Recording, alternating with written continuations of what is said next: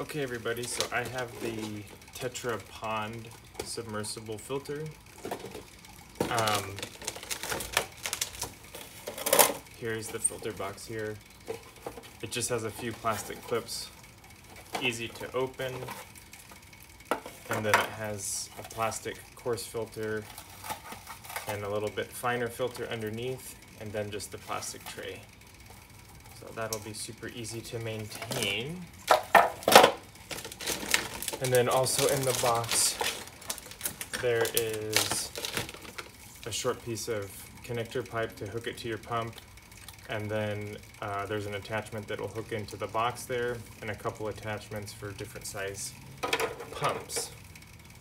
And then this is just the pump I had lying around. It's a submersible Eco 185, so it's 185 gallons per hour. My pond's about 100 gallons. I'm probably going to end up getting something bigger at some point, but this is something I just had lying around and I wanted to see if we can clear up my water a little bit. So with this Eco pump, this part just comes off here, and you can pop this little piece out, and then the Tetra pump actually came with this piece that will fit right into here. And so there is a little pre-pump filter inside of this on the Eco, but this box will pretty much replace that. So it's just going to be kind of a plug and play, and then for right now I'm just going to have this cycling in the pond until I get my little water feature set up. So we'll see how it does clearing up the water. Okay, so here's the pump here with this connector from Tetra, and this will just slide on over that.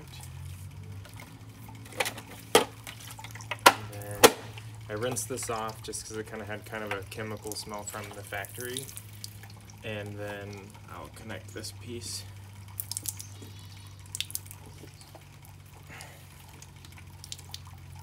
From the pump to that, and then I'm going to just set this in the pond and plug it in, and we'll see how it works.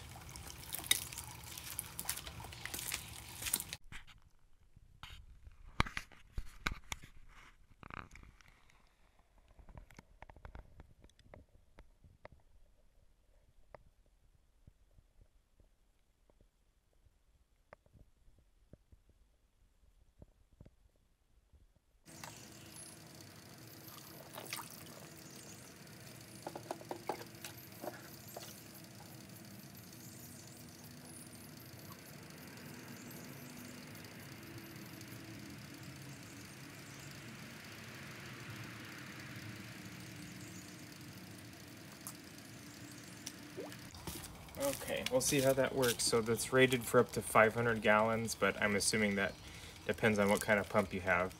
So I'll give an update this evening and then again tomorrow morning and see how quickly it clears up the water.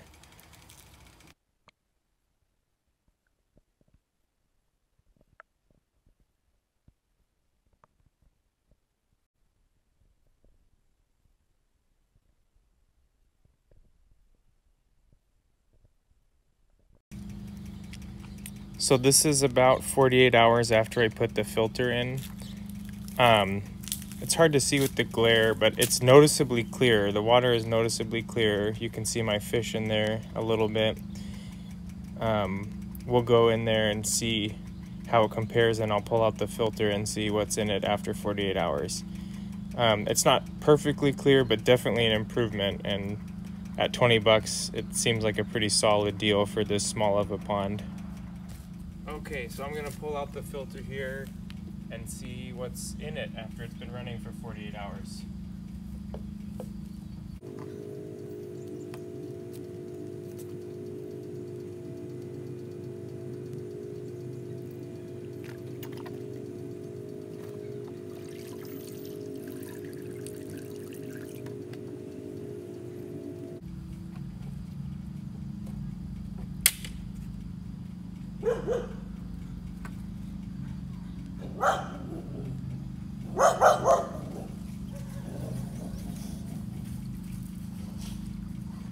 So there's not a ton in this coarser sponge, a little bit of stuff in there, a little bit more in the lower one, but still not a ton. But in the base here, that stuff that has come out of the sponge is quite a bit of waste that probably ran out of the sponges when I picked it up. So overall, I'm satisfied with it. I don't know that it helped as much as some people claimed as far as the clarity, but at the price point, and this is a smaller pump than I probably will end up having with this, I think it's a pretty good deal, and I'd say to go for it. Hey everybody, so real quick in summary about the Tetra pond submersible filter. I think it does a good job as a pre-pump filter and probably keeps your pump from getting clogged. It probably does a good job at pulling out some of the larger debris. It didn't clear up my water as well as I would have liked, or as well as some people have claimed. But it did clear it up more than it looks like in the underwater footage, as far as I can tell looking from the surface. It's easier to see my fish. And lastly, if you were looking for it to clear up your water better, I think that you could probably get a finer filter material or media to put in there with it that would probably help well. I'm going to keep it running and see how it goes. But I think at the price point and just for the sake of protecting your pumps from getting clogged, it's probably worth it. So try it out.